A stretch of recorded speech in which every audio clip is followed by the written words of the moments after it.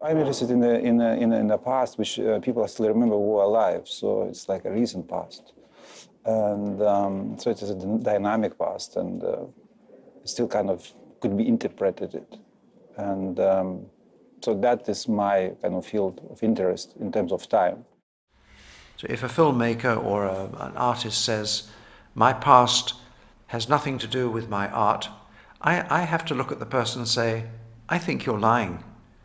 Or I don't think you're thinking about the real genesis of your work. Artists are always dealing with kind of limiting institutions. And within certain periods and certain political setups, the institutions are more controlling the limits of expression. And this particular film is made according to the testimonies of the people, of the gay people who lived in Lithuania, but also they were very much associated with kind of arty sort of crowd or whatever. So in a way, it is a metaphor for artistic freedom, in a way.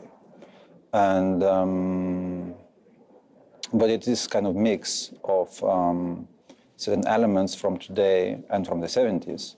So it is kind of sort of trigger. It's clearly taking place in the 70s, but it is still relevant to contemporary present. For me, history is then, now, tomorrow. It's a constantly revolving, linking process. And I've always been worried about the way we don't honor or reflect history. I think it's becoming, I'm sorry to say this, I'm very pessimistic. I used not to be, maybe even up to 5 years ago, but I think about this a lot. I wonder why it is that as a species we have allowed this to happen. We seem as a species to be very much influenced by moving pictures and sound. We give them we give them credence, believability, we're impressed. We don't like criticizing them. Well, anachronist technologies very much interest me, and because they are producing the image from the period they were produced, this equipment.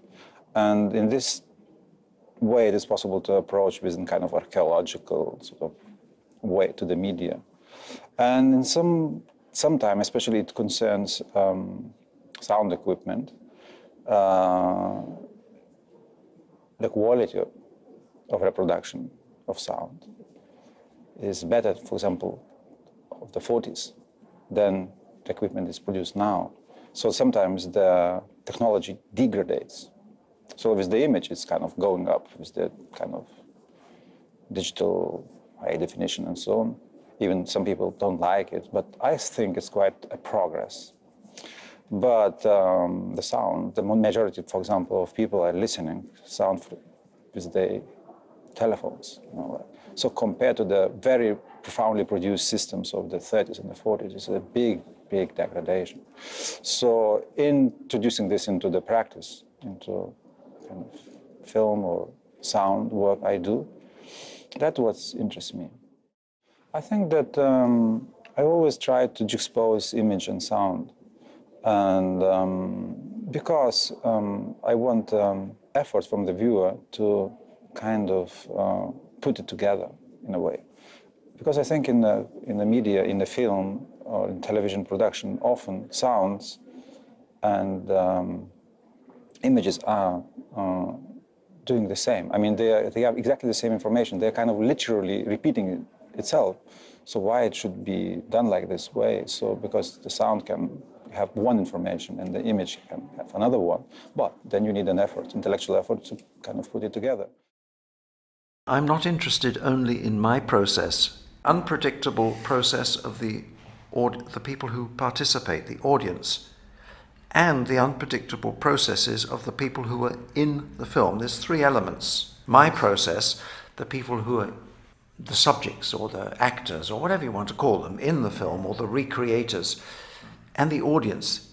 In the audiovisual field, the audience is always simply there mostly as a passive receiving element. which they're not, of course, but they're seen as this. I'm very interested in challenge the people to think.